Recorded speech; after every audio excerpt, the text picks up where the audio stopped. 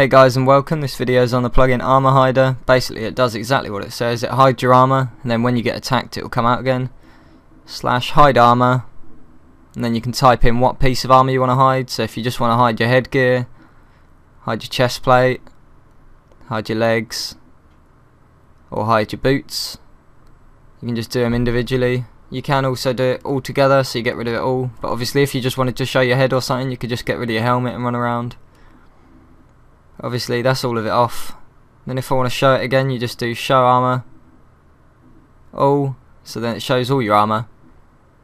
And then exactly the same, hide armor all, and that'll get rid of all your armor, so it's all disappeared. So I'll just show it all, because you can also do it to other players. So you can do hide armor, the player's name, and then what you want to hide, whether it's just a certain part or all. So I've hidden all the other players' armor. Now what I can do is actually run around and show you what it does. So you can see it's all disappeared, there's nothing there. So I'll get up, run around, I'll spawn a spider or something so it'll hit me.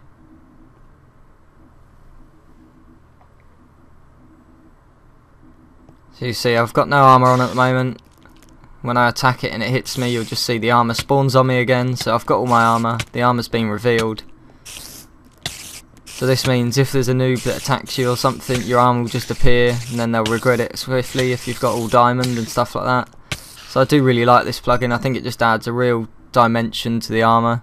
That means you can just run around in nothing and then surprise players when they attack you thinking you've got no armor on.